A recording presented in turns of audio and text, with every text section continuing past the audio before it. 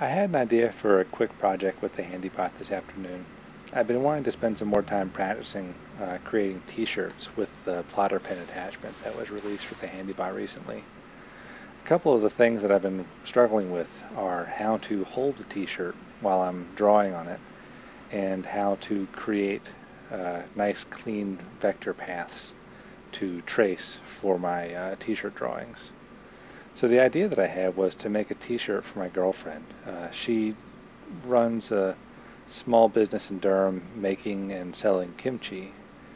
Kimchi is a fermented Korean dish that usually is made from Napa cabbage or daikon radish, which is then fermented with a bunch of spices and makes kind of a nice spicy crispy snack. The idea for the t-shirt was to sketch a Napa cabbage sort of being crammed into a mason jar, which is typically how she stores the kimchi while it's fermenting. So I just kind of copied a couple of images, photographs that I found online in a pen and ink sketch and colored them in with watercolor. I just snapped a picture of the drawing with my phone and then imported that picture into VCarve. So VCarve has a feature called bitmap tracing, which allows you to take any bitmap that you've imported and isolate certain colors and turn them into vectors. You can do specific colors or you can do black and white. In this case, I figured I'd color in the shirts after I was done printing them in black and white. So I just copied the image in black and white. So once you've got the right contrast, you tell it to create a set of vectors based on the outline in black, and then you can actually work with those vectors, carving them out, drawing on them, or whatever you need to do.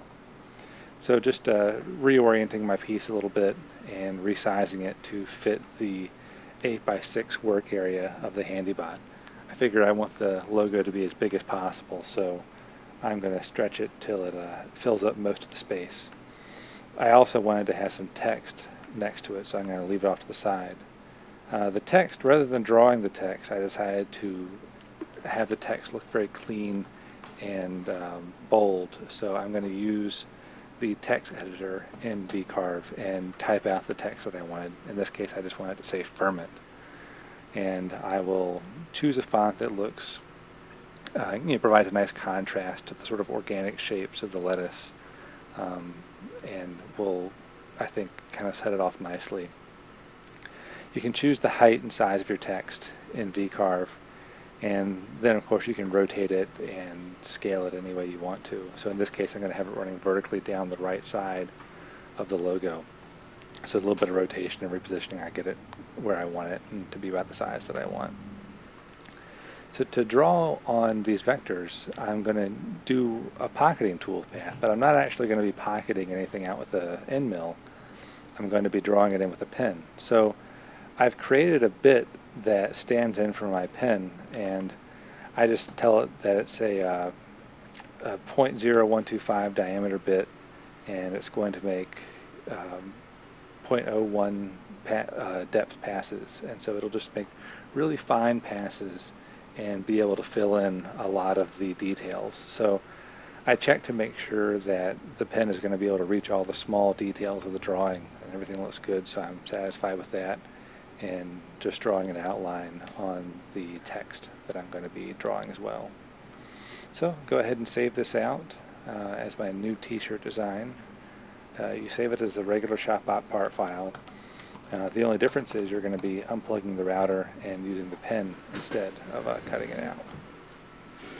So the problem of holding on the t-shirt, something that I've worked on for a while, and before I had been using a piece of rubber attached to a board to hopefully hold the shirt so it wouldn't slide around while you were drawing on it. But after using some carpet tape the other day on a project where I was cutting out circuit boards, I thought, hey, that would probably be a pretty good way to hold the shirt down as well. So I used that double-sided carpet tape and attached it to a wooden plank, and then wrapped the shirt around that plank, making sure to get it nice and smooth and flat so that the pen doesn't get caught on any wrinkles in the t-shirt. But it sticks really well, and this is definitely the way that I'm going to do this from now on. So I just used a little wood holding jig that comes with the Handibot and slide it in there.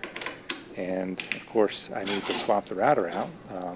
Go ahead and unplug that, pull it out, and the plotter pin fits where the vacuum foot goes, so I'll take that off as well. Just a couple of twists pulls that out of the frame.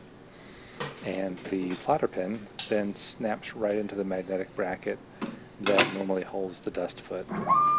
So to zero out the tool, I'm going to move it towards the center of the T-shirt and step it down until it's pretty close to the T-shirt so that I can slide my pin into place. I just put a little piece of paper underneath the plotter pin so that it doesn't mark on my shirt before I'm ready for it, and then just slide the pin in and secure it into the pin holder with the 2 set screws. And since it's already resting on the shirt, it's already zeroed out, so I just move it up and go ahead and hit go on my T-shirt design file. There's a couple of lines already drawn on there because I realized as I started that I hadn't put the pen down low enough, and so I lowered it and restarted it again. But once you get the height set correctly, it'll draw nice fine lines in your T-shirt, and you can draw thicker lines if you push the pen down even further. I found that these Sharpie fabric pens work really well because they have a nice soft nib and they don't drag too much on the shirt, and they also don't wash out too badly when you put them in the washing machine. So the text is coming out really nicely. The pen's not rocking at all, and it's making nice, sharp, detailed letters. So pretty pleased with how the shirt is holding onto the board here and the detail that resulted.